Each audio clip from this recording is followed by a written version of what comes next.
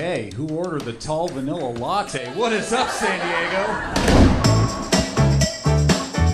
A couple months ago, I was doing a show in Mishawaka, Indiana, because my career is on fire. And look, no, I don't mean to disparage any vegans in here, okay? I like vegans. You guys are a walking reminder that some things are just not worth the effort. But,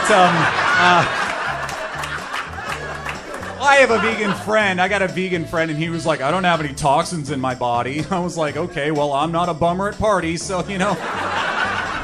If they were going to name me after something I don't believe in, name me something like Rudolph or SpongeBob or feminism. Any of those would be...